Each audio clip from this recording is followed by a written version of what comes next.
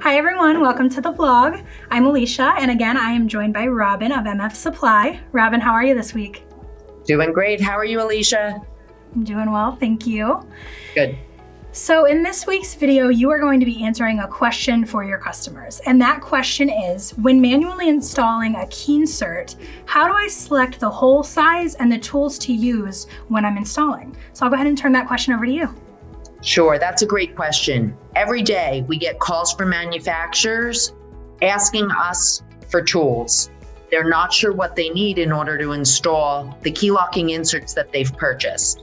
So today we're just going to share with you exactly what you need. So prior to installing a key locking insert, you have to check with the supplier to make sure you have the proper drill and tap.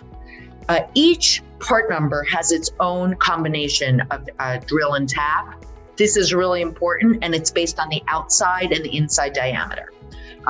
We actually will share with you our guide. We have a reference guide on exactly what to use for each key locking insert that we sell.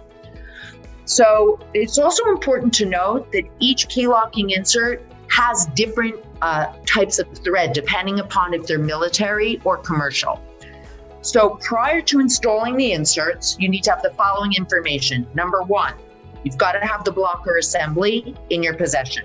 Number two, you need to have the drill and tap size for the Keensert you're installing. And number three, you need the fastener you're installing.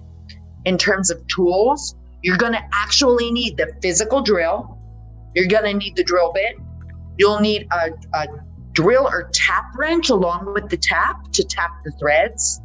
You're going to need a countersink tool and a Keensert installation tool, and finally a hammer.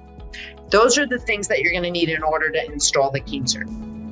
All right, thank you for outlining those. I think it's really good that we do that because that was quite a lot of things that you need. And if you're missing just one, I'm sure that that's going to delay your process. It's really going to slow you down, and nobody wants that. So that's right. We do have one more important question that we want to address too, and you're going to be showing us a screen share. But the question is, what is a broaching tool, and when will I need one? A broaching tool is an extra installation tool, and it's used for very hard parent materials, such as A286, and from time to time an A4140 or other hardened materials. Basically, the purpose of it is it's a special broach, and it creates slots for the keys in the parent material.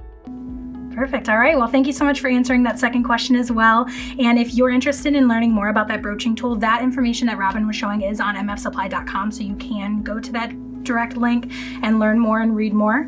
If you're interested in placing your next order with MF Supply, you're going to want to get in contact with them. You're going to do so by going to mfsupply.com, exploring all of the products that they have to offer, and then getting in contact with Robin and her team, and they'll get you all set up. So thank you so much for watching, and thanks again, Robin. Thank you.